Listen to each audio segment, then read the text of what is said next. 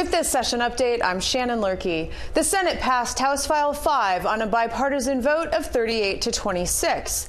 The bill will allow all students in Minnesota to receive free breakfast and lunch at school. The House passed the bill last month and now will go to the desk of Governor Tim Walz, who is expected to sign it.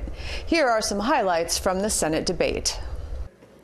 Everyone in this chamber campaigned on putting money back in the pockets of families we represent. That's what this bill will do. Look at it like a lunchbox tax cut. It gives money back to families. But let's put all that aside. Besides the healthy meals and giving money back to families, feeding kids at school is the right thing to do. Being hungry makes learning almost impossible. There is no worksheet or assignment, test, or project that will matter to a student who hasn't had anything to eat. There's not a reading program or a math strategy that will improve scores if a student doesn't know where their next meal is coming from. We cannot effectively invest in our education system without ensuring all students have access to school meals.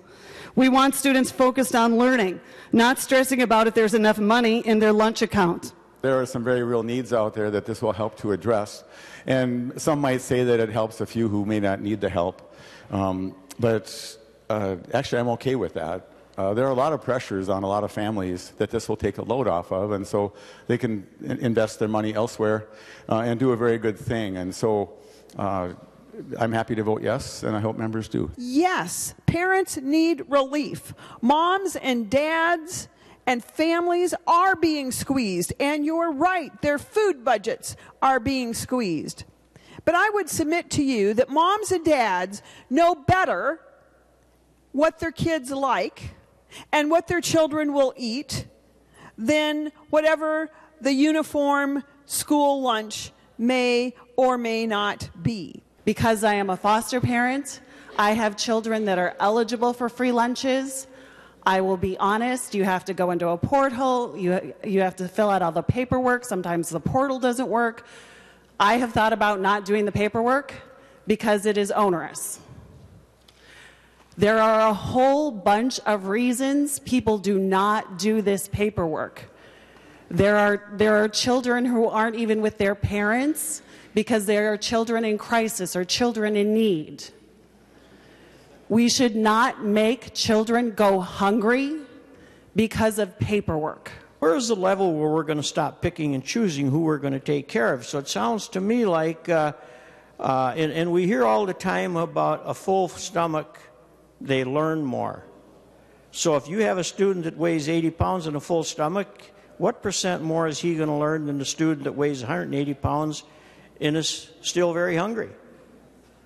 We're just not meeting the needs here, and this has been brought up a couple of times. It was brought up in Finance Committee. It's been brought up today about we do have that certain group of children that need more calories than other groups do, and yet we're just going to ignore them. And I've heard about the formula, putting money on the formula. I've heard about issues with special ed cross subsidies.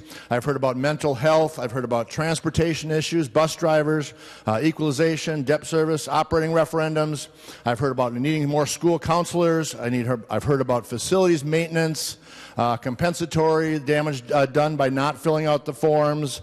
I've not once, from my district, heard about we need free lunch for all. How fortunate we are to be having this debate, that the state of Minnesota is sitting on a $17.5 billion surplus. Now, some others might say that's not fortunate, but in this case, when we're talking about taking care of our kids, I think it is safe to say that.